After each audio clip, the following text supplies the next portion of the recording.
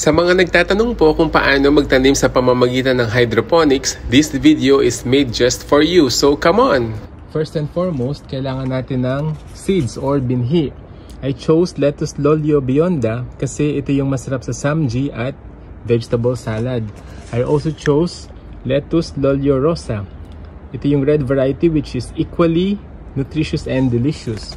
Sa pagpupunla, I used coco peat or ito yung galing sa coconut husk. Sinamahan ko ng perlite.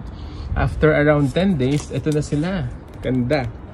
Ready na for transplanting. Or, actually, para hindi na tayo mag-transplant, you can sow the seeds directly to the styrofoam cups.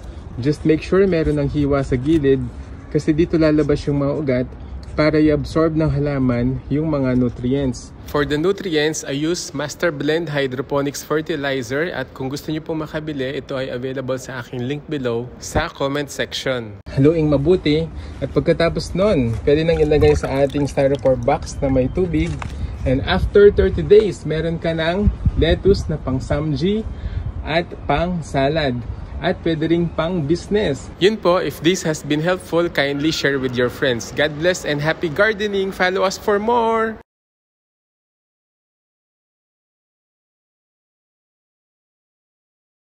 Follow us for more!